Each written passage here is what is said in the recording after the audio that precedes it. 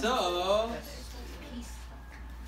tonight's talk is another one of our little controversial fun talks we're going to talk about. And it's about plant medicine. What do you guys think I mean when I say that? Drugs. Not drugs, they're good drugs. Marijuana! Good Not drugs. medicine like that. It's good medicine. So it's really interesting. Go ahead, Rita. Well, I think about food and also marijuana. Right? Ayahuasca. So this is not going to be more about herbs and things like that. This is going to be more about the psychedelic realm. Okay, we will talk maybe a little bit about marijuana, but this is going to be about more about spiritual healing and these kind of controversial areas that we've never heard about, that our culture is kind of pretty negative on, I guess, okay? And I just want to give you kind of my experience from the start of this whole thing. I'm going to be very open. If you guys want to ask me questions, you're more than welcome to. Don't forget, I got married by a shaman with my wife before, so I've been around this stuff pretty recently. I was first introduced to in high school, not personally, but I had to interview like a person who had done like any kind of drug, and the drug they assigned me was LSD. So I interviewed this person who was in high school who had done LSD before, and I talked to this person, and I was like, describe your experience with me, and they were telling me all these things about they saw colors that they've never seen before, and they had this crazy experience, and he took it like in a concert somewhere, and he was having this crazy experience. And then he told me afterwards I was depressed for an entire year afterwards. And he was, and as like a 17-year-old, I was like, whoa, what's that about? And I remember saying, and I remember feeling this way. Wow, that's something I will never do. Oh my God, those are hardcore. They're so harmful to the body. Does that make sense? Yeah. And I feel like that's the way we're kind of presented about these things. Okay? Now at 34, at about 30, I was introduced to a shaman and started to go down a path of being introduced to this stuff and seeing him use it in ceremonies. Not LSD, but drugs like this. I don't even like calling them drugs because they're plants, honestly. Okay? LSD is a drug. It's artificially made. Make sense? Yep. But what he was using were plants, and as we're going to get into, it's been around for thousands upon thousands of years. And what I've learned is that there are really right ways and right times to do this stuff, and there are some times that you should never ever do it, and you have to, it's a very serious thing. Does that make sense? Mm-hmm. If you don't know what you're doing and you go into this world, you can have a psychosis. What this person was doing was he had no training, probably like most 16, 17, 18-year-olds have no clue what they're doing, take it recreationally, and they can lead to a really bad depression because it's a really powerful spiritual aid. Make sense? Okay, so let's get into this. There's a really good TED Talk called The War on Consciousness by a guy named Graham Hancock. And he's kind of describing the way we're talking about this. When I say something like LSD, we immediately think of drug. And we put it into a category of things maybe like heroin or cocaine or things like that, right away. And what you start to realize when you get into this world is there's kind of two classifications. There are things that open up your consciousness in your mind, and then there are things that shut it down. There are things that make you into joy and peace and love, and then there are things that create violence and harm. Okay? But we're not taught that, okay? You have to realize too, and by the way, Graham Hancock is somebody who goes on to talk about how he had an experience with ayahuasca. He was somebody that was he was an author. He used to smoke a lot of pot. He would smoke it all the time. He thought it made him creative, for example. He does this thing called ayahuasca, which we'll get into, and it takes him on this journey and to say, hey, stop smoking marijuana. And guess what he does? For sure. He doesn't listen to it. Right? Keeps going on his way. All of a sudden, a few years go by, he does a second dose of ayahuasca, and this time it said it dragged him through hell. So literally this female figure we'll talk about dragged him through the depths of hell. He was terrified for about 8 hours. And the whole time it was saying to him, hey, this is what your life will be like if you don't stop this habit. So he was doing it hardcore? He was just doing it every day. It was like part of his ritual. You know, it was, again, abusing a substance. So he was abusing, not just... Well, and again, he goes on to talking about that, and we can talk about the uses of the stuff. And he even says, I'm not saying don't ever have cannabis. You know, he's just saying for his life and what this thing taught him. And he said when he got done with that, He said, I never touched this stuff again. Guess what he found? What happened to his creativity? Went up. So, you get into this stuff, it's not something you take who wants to go to the depths of hell all the time and hang out there? No. It's not a recreational thing, you know? When you get into this stuff, it's not something you actually want to do. It's something that you're called into at times. Okay? But there is a war on it. Look, think about, guys, what drugs are legal we have in our country today? Alcohol. Alcohol, right? What else? Sugar. Tobacco, prescription drugs. You know in the state of Florida, painkillers was the #1 killer for the longest time here? Killed more than anybody is painkillers. These are the things that are legal that we don't think about. Did you guys know every single school shooting, what was the kid on? Antidepressants, or wasn't on them, or? Antidepressants. Anti-anxiety drugs. They're dangerous substances, but for some reason, we think these are okay. By the way, how much money do they make on these things? Billions upon billions of dollars. Okay? How much money can you make on plants? Lots. Zero. You could. You can't patent them. Right? There's no patent on a plant. You can't do that. So let's go into this harm scale. We're going to do a little test here. We got some drugs listed up here. There's a scale that they have where they can rank how harmful a substance is. It's out of 100.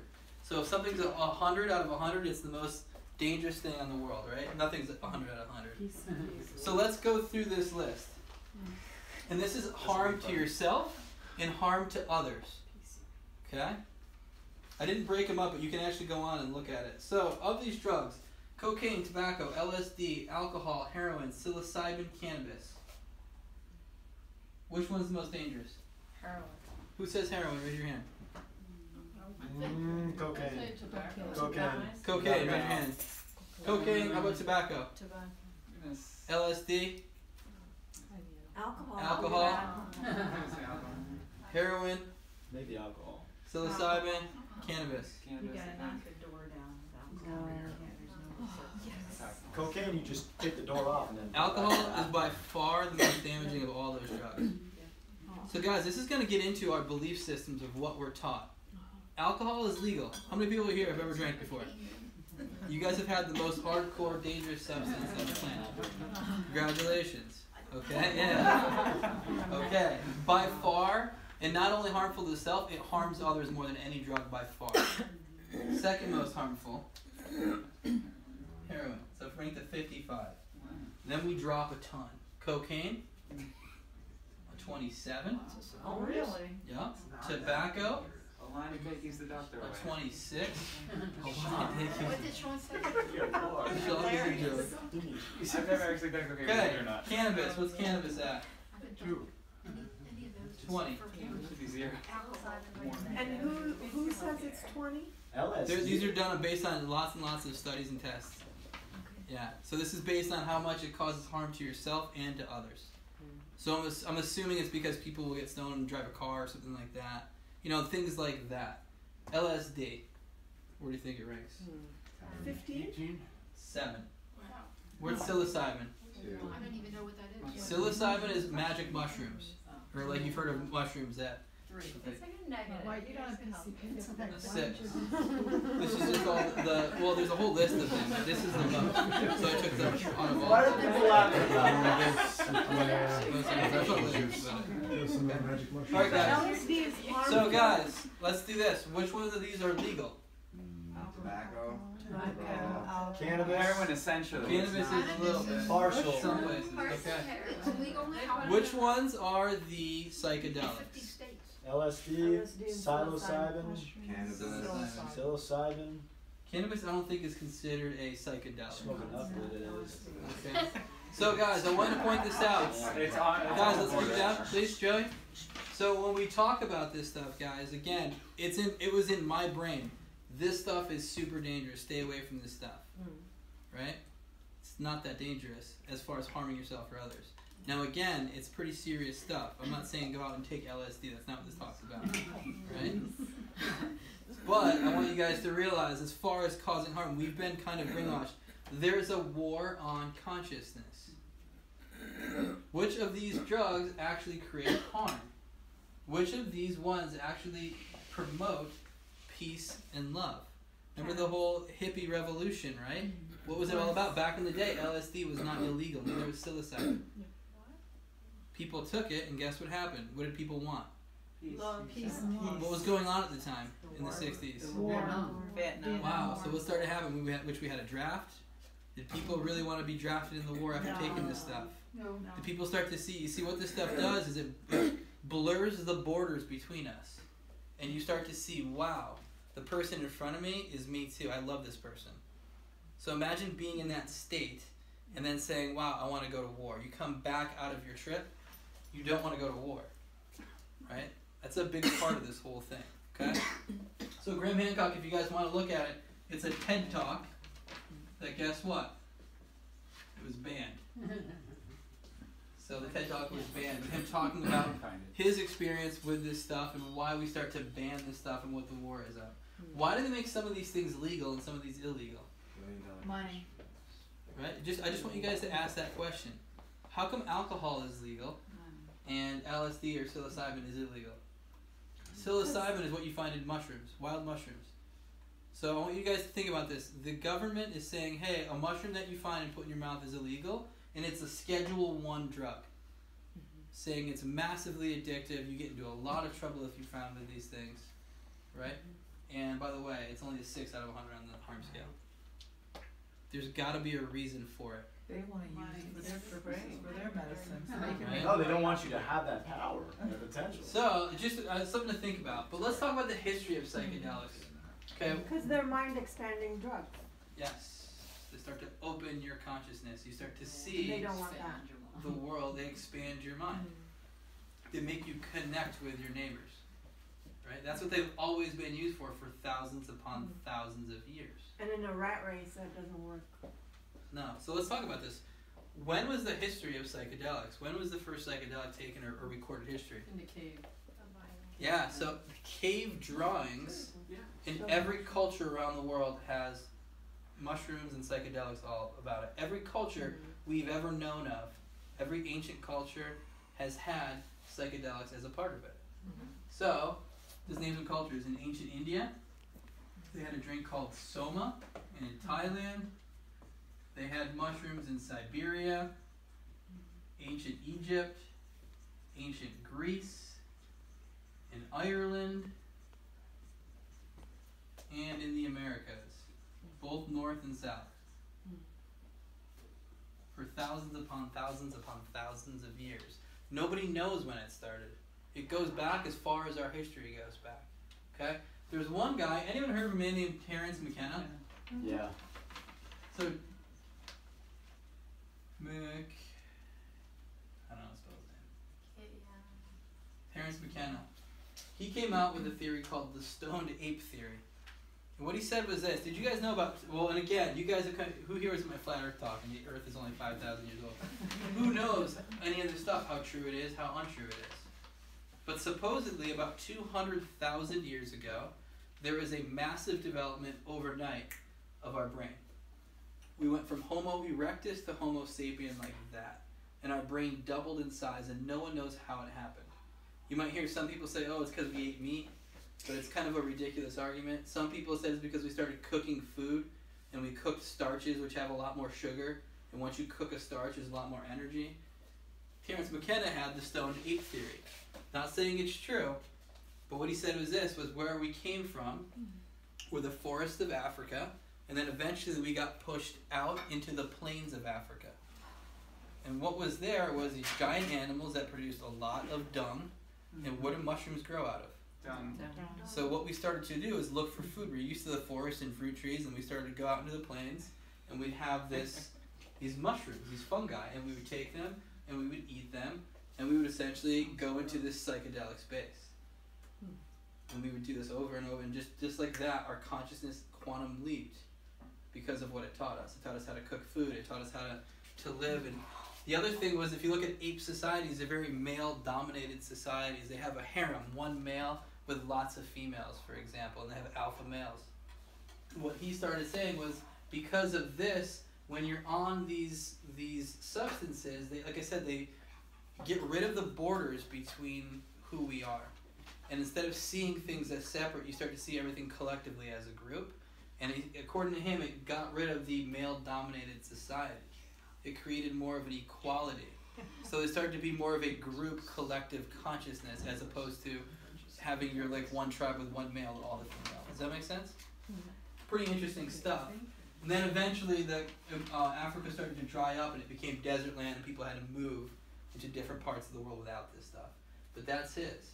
There's actually a link to Christmas and mushrooms. You guys know that? You guys know the toadstool mushroom? It's like the one that's really famous. It's white with the red. Yeah. They're saying that's where it comes from. It's actually grown in Siberia. And the Siberian shamans, the medicine people there, in December, they would go and they would deliver these mushrooms to their neighbors and all the people in their tribe. And a lot of times the snow was so high they couldn't get in the front door, so guess what they had to do? Go down the chimney. They had to go down the chimney.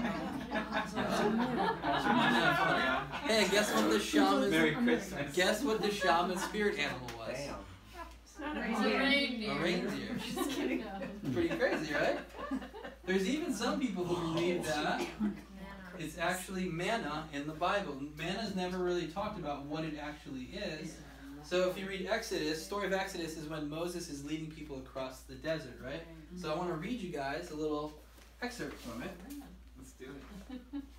So this is after God promised manna from the sky, or God is going to give the bread of life to these people.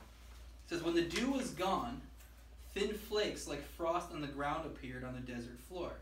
When the Israelites saw it, they said to each other, what is it? For they did not know what it was. Moses said to them, it is the bread the Lord has given you to eat. This is what the Lord has commanded. Everyone is to gather as much as they need. So first of all, what he's saying is, it only happened, by the way, they would wake up in the morning when the dew was there, and there would be this white disc-like frost everywhere. If anyone knows anything about mushrooms, that's how they appear. They appear in the morning, and then what happens if they sit out in the sun, they get destroyed, and what ends up happening is they turn to kind of slush. So then it goes on to say, Moses said to them, no one is to keep any of it until morning, meaning pluck what you got right now and eat it and save it. However, some of them paid no attention to Moses. They kept part of it until morning, but it was full of maggots and began to smell. So Moses was angry with them. Each morning everyone gathered as much as they needed, and when the sun grew hot, it melted away. So some people say, wow, at least these were mushrooms that he was talking about. That's what manna is. And some people believe it was psychedelic mushrooms, as Moses would obviously take some and then have conversations with God. Okay? It's interesting, they call in the manna the bread of God. And in other cultures, for example, in Aztec culture, what they call mushrooms is the flesh of God. Okay? And obviously as Christians, you might know that. What's the bread of God symbolize? The flesh, right? So it's pretty interesting, the connections that are there. So let's talk about some of these psychedelics and what we're talking about. The first one is something called LSA. Anyone heard of LSA before? So this is the natural form of something that we call LSD. Okay, this was made in a laboratory, but it's based off of this stuff that's found in nature. Okay? Anyone know what plants this is found in? There's a couple. Anyone heard of a morning glory? Good old morning glory. So morning glory, those flowers, they produce these seeds. And you take about 40 of these seeds. It's a lot of seeds to take. And they have these little bits of this thing called LSA in it. So when you take it, you start to have something like an LSD or like an acid trip while you take it. Psilocybin, where's that from? What plants have this in it? Mushrooms. Now, not all mushrooms have it. You know what the most dangerous part about mushrooms are? It's the lowest drug of anything on this scale. The most dangerous thing is actually just picking the wrong mushrooms, eating those, and actually getting sick or dying from the mushroom. Not from an actual psilocybin mushroom. Okay? Other names for it?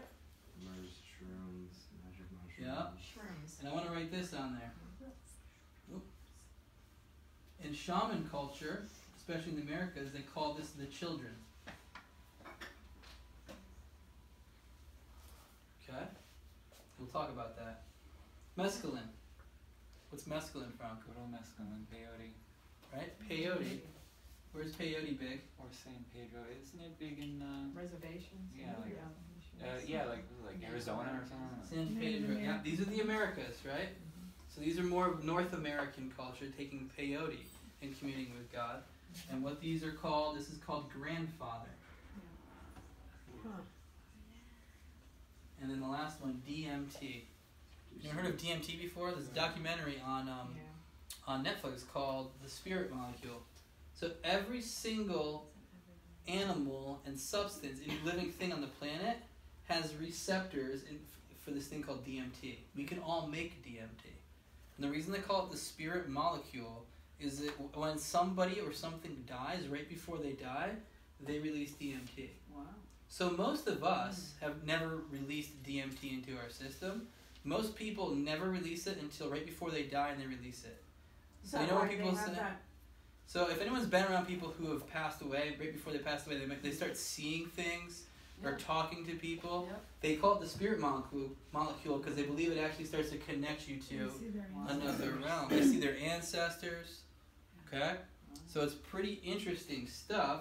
Anyone know where we get this stuff? It's from ayahuasca. Anyone heard of ayahuasca before? But ayahuasca is not a plant. It's a combination of plants. The ayahuasca vine is a plant, and then they have to take Well, something else. So we'll talk about this. Okay? And by the way, an AKA for this, grandmother. Okay?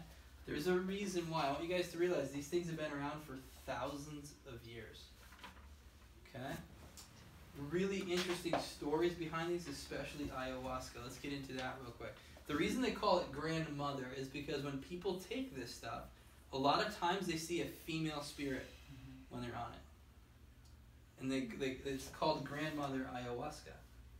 And she'll take people on, really loving kind of, she's a healer. So people go to her for healing. For thousands of years people have been doing this. To listen to her, she'll take her through this journey with them. So a lot of people report seeing that. Versus peyote, it's more of a masculine spirit that most people see as they go through it. Okay? And then the mushrooms are the children. They're kind of the light ones. So in our culture, mushrooms are kind of what we're used to, right? The reason for it is usually a lighter ceremony. In fact, a lot of people abuse it. Where do people take mushrooms? People take it at concerts and things like that. They can use these recreationally and get away with it, can't they? It's because it's light. It's more fun in a way. Versus when you hear stories of ayahuasca or something like that, it's something that you would never abuse in your life because you go to some really dark place. You go for spiritual healing. You go to learn what's going on inside of you. Does that make sense? So, talking about ayahuasca, just to show you kind of the spiritual side of this thing, I want you guys to realize something. DMT is something that we can't just eat. So there's an ayahuasca vine that has this stuff called DMT in it. But if we eat it, there's these enzymes in our stomach that break it down right away. So you can eat all of it you want, you won't feel anything. But we have there's this other plant in South America that inhibits the enzymes, that stop the enzymes from working, called an MAO inhibitor. So, how many plants are there in the Amazon? Something like 10,000 different plants. And what these Amazon tribes actually believe, these shamans say, is that the plants speak to them and tell them. I want you to think about this. They knew to take this ayahuasca plant, this is without science, and this other random plant and mix them together. And by doing that, the one plant inhibits the enzyme so the DMT will go into your system. How does that happen? You guys know how many combinations they have to try in order for that to happen? It's endless. But the plants spoke to them. That's how connected to nature they are. So what they do is they put these two plants together and they brew this stew. And then the shaman will give it to whoever's taking it. And you'll usually do it at nighttime and you'll sip this stew. And then you have the next 4, 6, 8 hours with this shaman, and they're watching you, and you literally go on a journey. Okay, we'll talk about what it's like later. But I just want you guys to realize how amazing is that? That alone. So what's the other plant? I don't know the name of it. You know, can't tell you guys because then you guys go home and make this stuff. I'm just saying, do you have any skits? What's the name? You all just What's really interesting though, other animals don't have the enzymes in their stomach.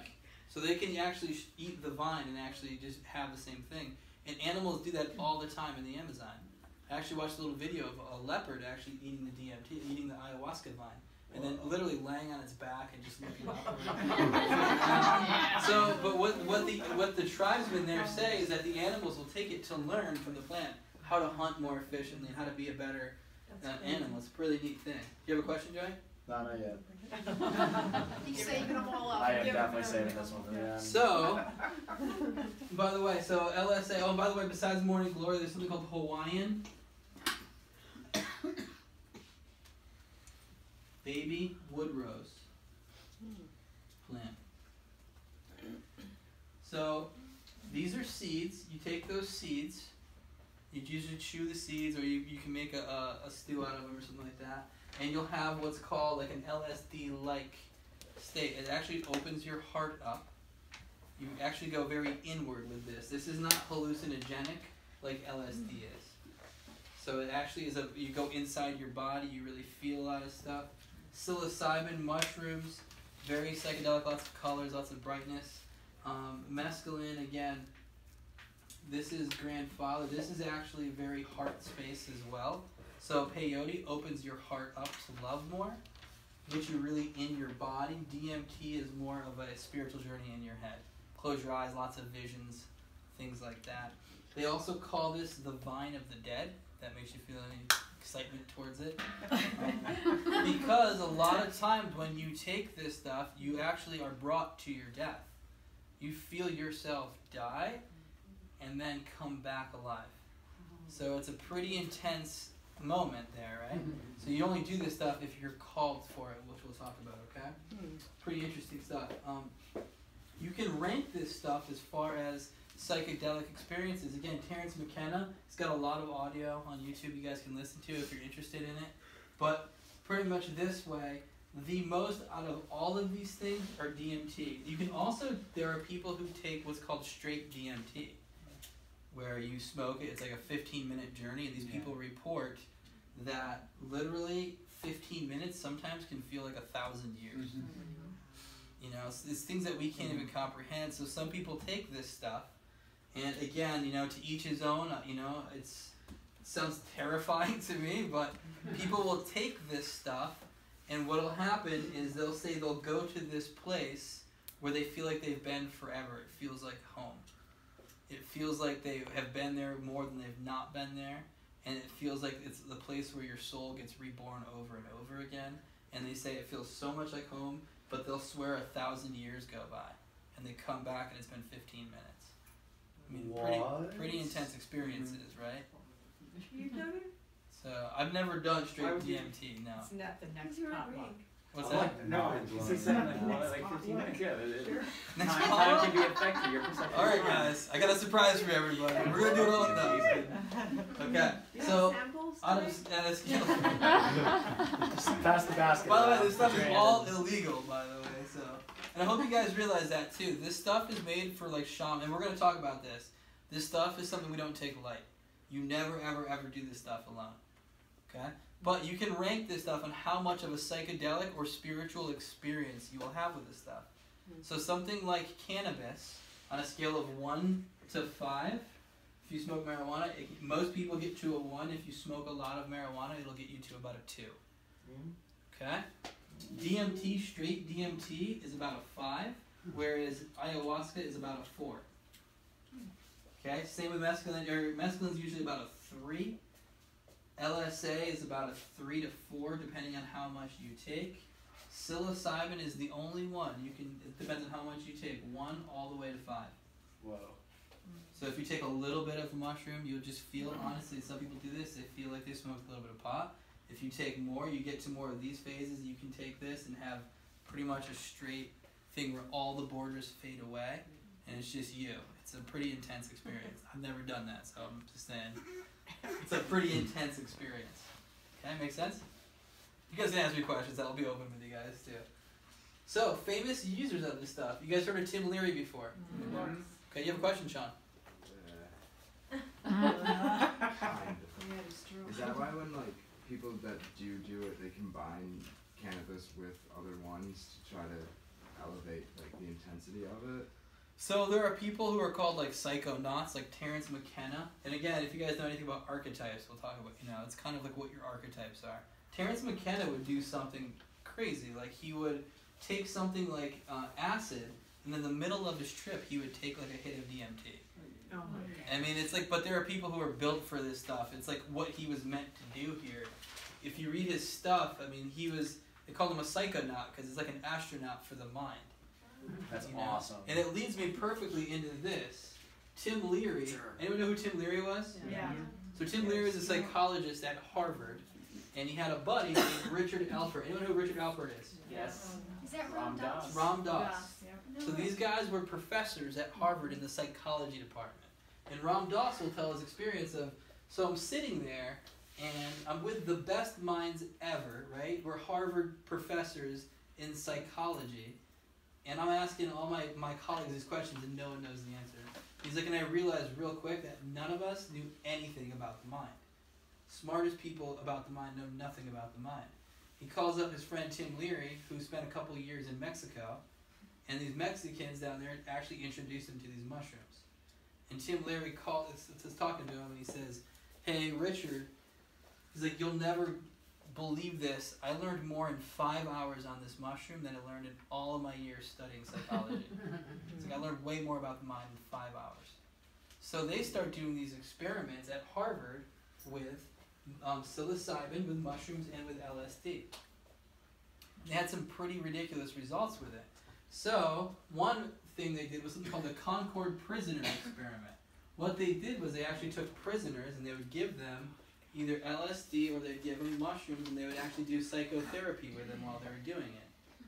Most prisoners have about a 60% relapse rate, meaning when they get out, 60% of them will have another crime, just like their other one.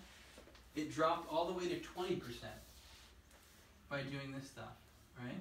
So they were all for this. The problem with it was Tim Leary started to get pretty much telling all of his undergrad students to start taking it. Harvard didn't like it, so they got kicked out. Tim Leary kind of went off in his own path. And then Richard Alpert ended up becoming Ram Dass at some point. We'll talk about that journey too. Okay? Some other famous people, famous users. Steve Jobs, you guys know that? Steve Jobs did not smoke marijuana because he said it closed in his consciousness. But he was very open to taking things like LSD or LSA and psilocybin because he thought it opened his mind up and he saw the world completely different. How this stuff works, guys, is it connects parts of your brain that have never been connected before. So when you take this stuff, you start to see the world from a different angle, and you're like, wow, how come I never thought of that before? How come I never saw that before? Okay? Cary Grant, the actor, Joe Rogan, if you guys know him, he's got a famous podcast now. George Carlin, you guys know George Carlin? Oh, yeah. Yeah. What was his comedy usually about? Well, and it's usually about politics a lot too, and how we saw the world, and all the kind of, what the government has us going into, and all the wars and all this stuff, right? He was very against it. Bill Gates, Jack Nicholson, the list goes on and on and on. You guys know Tim Ferriss? Yeah. Yeah, he wrote the book, The 4-Hour Work Week, 4-Hour Body. So what this guy does is he hangs out with a lot of really famous people. And what he says is if you hang out at any billionaire party, it's kind of the code, like everyone who is a billionaire who hangs at these parties, they all do these psychedelics. It's kind of the mainstream thing, but no one talks about it, So a lot of famous people have taken this stuff because they see the world so differently. And there's been a lot of breakthroughs while people are on this stuff as well. There's something called reverse transcriptase. What they do is they take little pieces of DNA, and they can take that little piece of DNA and multiply it and make it bigger and bigger and bigger. And why that's important is they can find like an old fossil of something with a little bit of its DNA, and now they can replicate it and make it bigger and bigger so they can actually study it. The guy who invented that won a Nobel Peace Prize. But the guy couldn't figure it out, and then one day he took an acid trip or an LSD trip, and it just came to him like that, and that's how he figured out how to do this mind-blowing experiment that people are using today. What is it? Can you repeat who it was? I don't know his name, you can look it up. It's the guy who created, it's called reverse transcriptase, I believe, or the thing that, go ahead, Sean. Do you know if there's actual proof that the two guys that created the actual structure of DNA did they actually take LSD when they were doing that? Like Watson and Crick? Yeah, thank you. I don't know if they did. Okay. It might be mixing that story with this guy. Okay. Who you can amplify DNA. It was a really big thing. I think it was Watson in and the 70s. Crick. What? Watson and Crick. No, that's what Sean's saying, but I think they might be mistaken with this guy who created this. He won a Nobel Peace Prize for his advancements in being able to amplify DNA. That's Okay. the Watson and Crick guy. No. Oh no, that's the other. Okay. Yeah. Alright. Okay. So, what a trip is like. It depends on what substance you're taking. Now, I'll just be honest with you guys. I've taken ayahuasca a couple times. Okay? I can tell you it's not something that's fun to do, but it's something that calls you. Just to give you like a brief history, I was an athlete in high school. Like, I didn't even drink in high school. I was very kind of like a straight edge person. And then, and again, I was freaked out by my story right there. I'm like, I'm never doing any of this stuff. And then I would say about like, when I was 25, for some reason I heard about this thing called ayahuasca one time. And I was so drawn to it. It was like something in my mind was like, wow, I feel like I need to experience it at some point in my life. And then I got a little bit older, and the calling got more and more and more. And it literally felt like I was being called to it. Does that make sense? And then all of a sudden, boom, here's this shaman who does it right down the road for me. And I have this experience to have this experience. I got this opportunity to experience this. So my first ceremony, you sit around a circle in this fire. There's a fire in the middle. It starts at nighttime. And it's the craziest. There's probably about 30 people in the group I was in. And you sit around and, you know, the shaman's there. Before you do it, the shaman talks to every single person beforehand and makes sure that you can handle it and that he feels like you're okay and that you're safe to take this stuff, right? If you're on certain medications, no way. If you're in a certain health condition, no way. Okay. And then what happens is they brewed the tea beforehand. He goes around the circle. He calls everybody to him, and you sip this stuff, and you drink this, and you drink this. So you go around the circle. From the first person all the way to me, I was one of the last people. It took about 45 minutes for everyone to get their little cup and drink it, right? And while people were drinking it, they'd go back to their space. They would just sit down. And everyone's got a little sleeping bag or a chair to hang out in. And then all of a sudden, the last person takes it. And then all of a sudden, it's dead quiet, middle of the night, fire's going, and then they start playing music. They start hitting a drum, and or whistling, and starts singing, and just like that, it's like, boom, you get turned into this ceremony.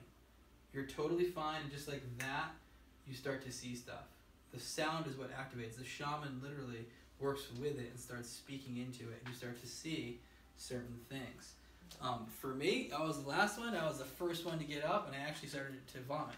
Because a lot of this stuff, when you get into like an ayahuasca ceremony, you start to purge. You purge, you purge, you purge. So you vomit, you vomit, you vomit. It's not uncommon for ayahuasca. Peyote a little bit. That's not true with mushrooms or with this stuff. Okay? But with ayahuasca, you purge. And then, depending on the person, you go to different places. For me, literally, it was 10 minutes of pure terror. I can't even describe it. I went to this place that was so terrifying, I can't even describe it. You're like, oh my God, I can't believe I did this. Is this going to be the next 4 hours of my life? Get me out of here. And then you surrender. And then all of a sudden you just feel like, let me just surrender. Or for me, I put my hands in the grass, I could feel the grass. And then all of a sudden, just like that, I could start to connect with the earth better than I've ever connected. And then you start to feel such euphoria, it's unbelievable. You feel this connection with all living things. You see the earth and you're like, wow, how complicated do we make life? It's so simple. Does that make sense? And you have these moments of clarity of like, wow, life's so easy. I mean, God gave us all this beautiful land, all these beautiful trees, all this food, this fruit that we can be eating, and we make it so complicated. You know, and you start to get into this, and again, this is just my experience. But just to let you know, some people, like for example, some of the medical uses of this stuff is for depression, and it's really big today in our country for addiction. So people, just like, remember Graham Hancock took it, he didn't even know he had an addiction, and he was abusing marijuana. People with heroin will go and they'll take this stuff, and literally they'll look down, and their veins will be popping out of them, screaming at them. And they'll feel, you know what it's like when you see somebody who's a heroin addict from your perspective and what they look like? They'll come out of body and they'll see themselves. And the veins will be yelling at them saying, look what you're doing to me. And they'll feel it, and they'll feel all this agony. And they'll come out of it, and guess what? Never touch this stuff again. That's how powerful this stuff is, right? So, these are the main things that a lot of this stuff is used for. But like I said, it's been used to curb violent behavior before. I've had people do this, tell me stories they've done, for example, ayahuasca, and they had a memory of when they were 4 years old and they were sexually abused by someone in their family. They had no clue. Like, things will pop up from their past they had no clue about, and they get to heal from that as well. They'll get intuitions about their health conditions. So you'll have people with cancer, for example, they'll do it and they'll get a sign. What's really interesting about this stuff too, Terence McKenna talks about this a lot, is you can actually go into this stuff with an intention or a prayer, and that's actually what the shaman will have you do. So you'll go in, like let's say you're taking ayahuasca, and let's say you have cancer. You can go in and say, okay, grandmother ayahuasca, please show me how I can heal myself. And then you'll be on this trip, and you'll get your answers just like that. It's pretty amazing stuff, right? So, it's a very interesting experience. It's not for the faint of heart. Here are the bad sides of doing this stuff. Most important is something called psychosis. Okay? Guys, this stuff works by taking your mind and all your beliefs and just going, blowing them up. You know, the stuff you see when you're on it, like I said, sometimes you're not ready to see the stuff.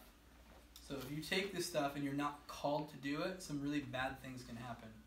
You can come back and you can have, wow, where was my mind? Like, everything I thought was true is not true. I see the world from a completely different way now. Does that make sense?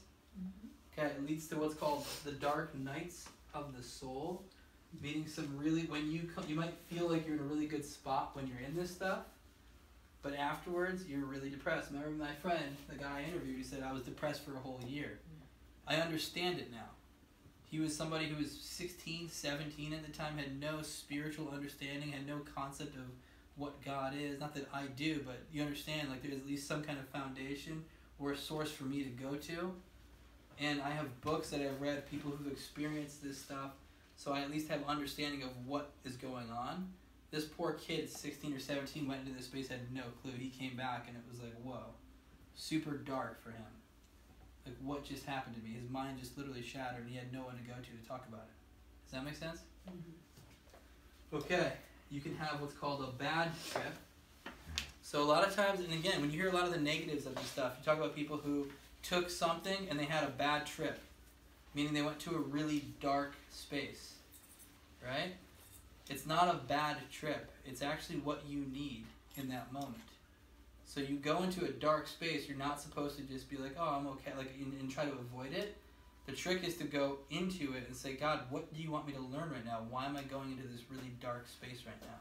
Does that make sense? Okay. Guys, just to let you know, I'll share something really personal with you guys. About a year ago, I actually did an ayahuasca ceremony. It called me. And on it, literally, it told me that Brooke and I were going to separate at one point. It was like, you need to start separating. And I was like, no way, I wouldn't go into it. It was too dark for me. Just to feel that pain or losing somebody that I love so much, it was like, no way am I ever going to do that. No way am I going to go into that. And I wouldn't even go into it. And here I am a year later. It was like this inner truth that I knew was going to happen. Does that make sense? That's how powerful this stuff is. It's pretty wild when you get into it. Okay? It really talks to you. So, you might see some stuff that's not so fun when you're in it, but you just have to, you know, if you're being called for it, it's what's for you at that moment. And then again, when you're in this ceremony, sometimes you vomit, you feel sick. It's all part of the ceremony. Does it sound fun to anybody? Everyone excited about this stuff? Okay. See, you guys thought I was going to be thinking about take hallucinogenics, and now it's like, well, I don't want to do that ever.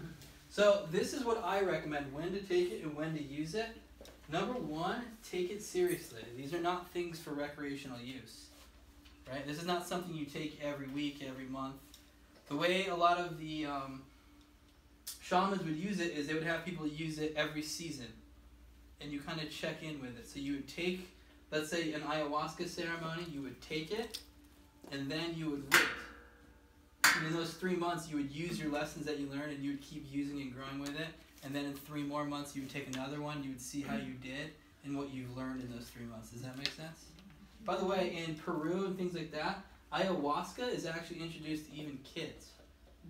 What they do is, even when they're born, a mother would take the ayahuasca brew and put it on her nipple and actually give a little bit to a baby as well. So they're introduced to it at a very, very young age. It's part of their culture. It's just not part of our culture, obviously. I would recommend only do this with a shaman, with somebody who's trained in this stuff. Okay? There's a couple other outlets for this stuff as well. There's a church called Santo Daime Church. Anyone ever heard of that before? So it was actually a Brazilian rubber plant farmer who was in Peru, and he was given ayahuasca. This is back, I think, in the early 1900s, and he was a Christian, and he saw grandmother ayahuasca, and she told him, hey, you need to go into the rainforest by yourself. You need to drink this every day for 7 days, and you need to fast those 7 days. So this guy went into the middle of the rainforest by himself, drank ayahuasca every day for 7 days, and he came out, he started this church. It's called the Santo Daime Church. It's actually a Christian church. So what they do is they get together, and these are actually legal in the United States. I think there's one in Pompano. I've never been to one, but and I can't give a recommendation for or against it. But what they do is you go and you drink ayahuasca, and they sing like church hymns as you go, and you kind of worship Jesus as you go into this ayahuasca trip. So it's interesting, all the different cultures and layers to this stuff as well. Okay. So if anyone wants to go to that, let us know how it is. Let us know, okay. Make sure you only do it if it calls you to. What I mean is just, I think you guys understand what I'm saying is, like, I was never a drug user or anything like that, and for some reason this stuck out to me. I was like, wow, for some reason I feel like I need to do that. By the way, this thing is on a rise. Like, a lot of shamans have been taught they need to do this. Shamans around the world right now are saying there's a sickness in the West, pretty much us. And the sickness is we are disconnected from spirit, and we're destroying our Mother Earth, and that if we don't wake up soon, there's going to be a big problem with us and the rest of the world. So a lot of these shamans started traveling, and people are getting, just like I had a calling, a lot of people are having a calling, especially for more of the female medicine, the ayahuasca. So there's a lot more of this popping up. Again, it is illegal. I don't know the legality as far as if you're a part of like a Native American tribe, because some of their medicines are protected. But again, there are a lot of people being called and taking this stuff and really waking up to, wow, when you're on it, you feel so connected to Earth. It's unbelievable. It's like you just really realize what we're forgetting again, okay? But again, I want you guys to realize something called the above, down, inside, out philosophy. This is what pure life is based on. Where does healing come from? Inside of you. Does it come from a plant? No. Now, it's interesting that we have receptors for all of these plants inside of us, right? It's almost like God created these things for us to interact with. Make sense? However, I want to tell you guys a story. Maybe you know Ram Dass? He moved away from psychedelics, while Tim Leary didn't. The reason he did was he went down a spiritual path, and he had a guru, an Indian guru, right? And there was a story that the guru was interested in this LSD, and he gave him LSD, his guru, LSD to try. He gave him 6 hits of acid, and the guy took all of it, and the story goes, it brought the guy down in consciousness, not up in consciousness. That's how elevated this guy was. That's what meditation does to the brain as well. So just because, guys, remember, we make this stuff inside of us, right? There are breathing techniques that people do that you can actually breathe and produce this stuff inside of you. So you don't just need a plant from the outside, and that's not what I'm saying either. It's not about getting your fix. But these people who are like, for example, saints, what do saints do all day? They pray, they meditate on God, and where do you think they're going when they're doing it? What kind of hormones are they releasing compared to us? They're literally communicating with God inside of their body through this stuff. So we have the power within us, and that's the whole point of this stuff too, is for you to understand, like, okay, you might be called for one of these things, and you might get a message from something, or you might feel what it feels like to be in that state, but the goal is not to just have to rely on this stuff over and over and over again. Okay? The stuff is to go within and do the work, and keep connecting. Keep your nervous system clear and connect.